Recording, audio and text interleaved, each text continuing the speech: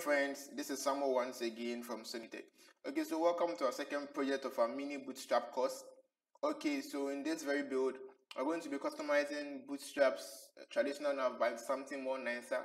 We're going to make it transparent and play around with some cool stuff. Okay, so let's jump right into it. Okay, so I'll be making a source code available in my GitHub. I'll be leaving a link to it. So when you get to my GitHub, you see this repo. You can go ahead and clone this repository using the git clone, and you add this link and you're good to go. Okay, so without further ado, let me just grab this piece of code. You can find it at getbootstrap.com. You go to component and navbar. You want to paste it inside of Visual Studio Code. So let me wrap this inside of a nav tag. So I'm going to do nav and paste it here, and let's see our output. Okay, so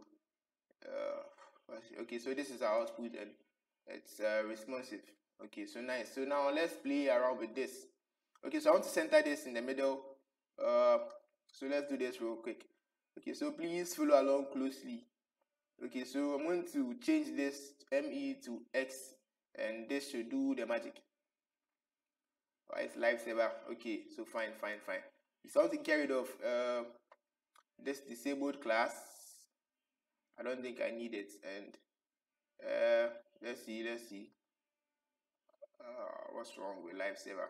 Okay, so now let's get rid of this input, and okay, so where the input was input, I think I just uncomment this out, and with this search, let's change this to login. Okay, so nice. Okay, so now let's also, I'm going to show you how to use the Chrome developer tools to style Bootstrap, as in to select the classes. So I'm going to right click on this and go to inspect, and what else can I do? Okay, so I'm going to click on this plus icon here, and let's add some style. So let's do border, I think border radius. Yes, so border radius of 20 pixels. Let's give it some padding. Let's do say 0.7 rem top and down, and 1 rem. Oh, 1 rem is too much. Okay, so let's do 0.8. Wow. Okay, I think you should go with the 1 rem, and let's see, 1 rem. No, it's not nice. Okay, so 0.6 and 1.5 rem. Okay, so it looks cool. Okay, great. Oh, okay, we'll pick it like that. Okay, so this one is cool. So now let's grab this and paste it inside of Visual Studio Code. Oh, okay, so I have some predefined styles. My style.css is quite busy. So now let's paste this here, and when I get rid of this, and when lifesaver reloads, you still have this here. Okay, so now let's style this. I'm going to click on inspect one more time, and okay, so we get this. So we can change the color to white, but before we do so, let's remove this background color. So back to our index.html, and you see here we have something like BG light. Can get rid of it. Oh, what's wrong with lifesaver? Okay, so it works fine. Okay, so now we can style this. So inspect. Okay, so I think before we do so, one more time, let's get rid of this active class on our home. So it's just the Nav Links. So please follow along closely. Okay, so that's nice. I think my lifesaver is having some trouble. I don't know why. Okay, so one more time, let's click on the plus icon, and let's change the color to white. It's not working. I don't know why. I'll fix it. Okay, I just realized something. We can do the styling in here. Okay, so with the home, we can click add a class of text white. Yes, so text white, and I think I can copy this and paste it here. Where's the last one? Okay, the last one should be here. Okay, so now let's see if that works fine. I think I can close this panel. Okay, so it works fine. So let's do one more thing. Let's increase the font size. So let's do font size and say 5. Oh, now let's make it 4. Now 5 is cool. And let's do this real quick. So fs, is it 5 or 4? What did I do? Okay, I think it's 5. Okay, so one more time. Fs 5. Okay, so this should be fine. What's wrong with my live server? Okay, so it looks good. So now let's style our nav brand. You can change this to your name, your company name, or you can fix an image there if you have one. Okay, so now let's style this. So I think we can do a font size and 2 rem.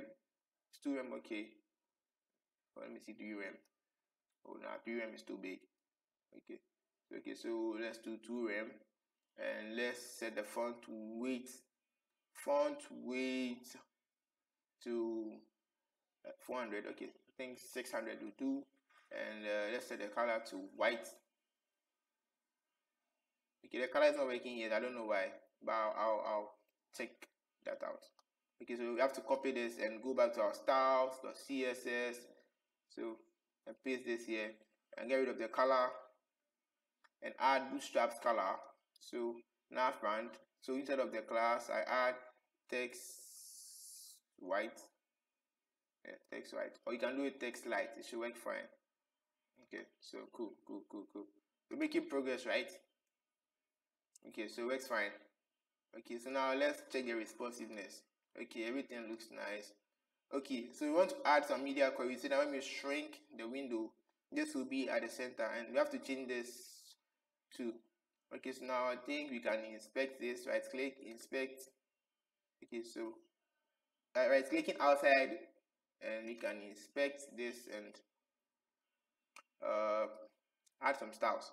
Okay, so the button dot. So I'm going to do box shadow none. Okay, box shadow none, and we add important. Okay, fine. Okay, where is it? Thought I copied it. Okay, so this. Let me be sure. Okay, so let's try this one more time. I'm going to select outside of this. So inspect and wow. Okay, so is it box shadow none and we add the importance. Okay, so before we do so, I just realized something. Let's head over to fontawesome.com and search for bar and grab this. Okay, so I've linked my font also, so you can go to CDNJS and search for font and grab this script tag and paste it inside of your VS Code, as in here. Okay, so I've copied this. I'm going to paste it here. Okay, so guys, please follow along closely. Okay, so I'm going to look for the button.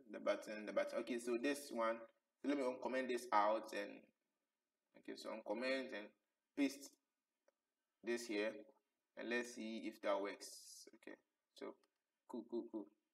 I think I can minimize this. Okay, so it works fine. So now we can select this. So inspect and click here and set the border to none. Okay, so it works fine. And increase the font size to say 2 rem. Okay, let me click and see. Okay, so it works fine. I think I lost it. Okay, so it's here. So now let's copy this and paste it inside of our styles.css. Okay, cool. So what do you have next? Let's work with the media queries part. Okay, so you can see, let me shrink this. Okay, so let's click this. Okay, so now media queries. Okay, so I think I define my media queries here, and what can we do? So we can also use the Chrome developer tools to get the right class, because Bootstrap comes with a lot of classes. Okay, so we can select this and not the body. I think I want this. So inspect one more time, and yes, I can grab this and paste it here. going to do display flex, align item center, and justify content center. Okay, so I think it should work fine. What's wrong? Okay, so it works fine. It's just because of this. Okay, cool. And what do you want to get? I want to get this button as well, so I want to inspect this, and so grab this one too. So copy and grab it, and I want to display none. Yes, on smaller screen. So let's see. Okay, so it works fine. Okay, so guys, we've come to the end of our tutorial. You see, you're able to transform this boring Bootstrap Navbar into something more nicer like this, so you can play around with this. And yeah, so try and build projects. It's going to help you. Okay, so please subscribe if you haven't, and share this video. Bye bye.